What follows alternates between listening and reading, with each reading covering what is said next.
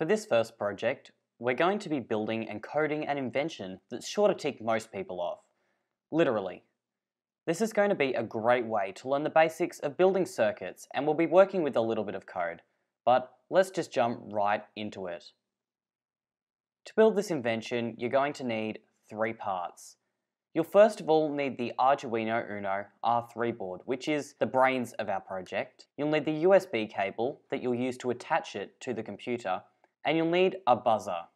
All of these parts can be found in your Annoyatron box. If you don't know what they look like, you can check our project page where we've got pictures of them. To put this project together, all you need to do is slide the buzzer into the holes on the Arduino board. If you look on the board, you'll see that there are numbers and labels next to each of the holes. You'll need to put the longer leg of the buzzer, which is positive, into the hole that says 11.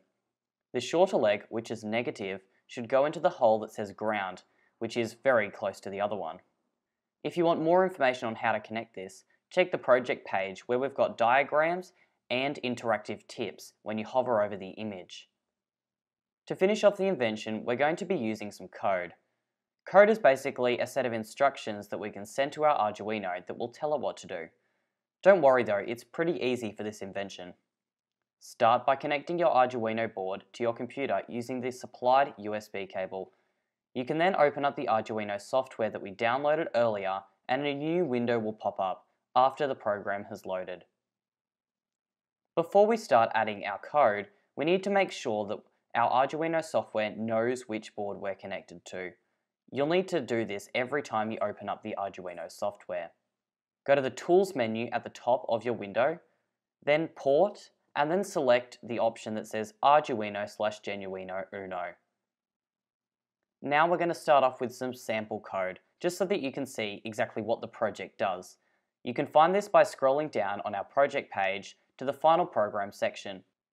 Now let's go back to our Arduino window, where we'll need to select all of the code already in the window and hit delete on our keyboard. Next, go back to our website and copy and paste the sample code into the Arduino software.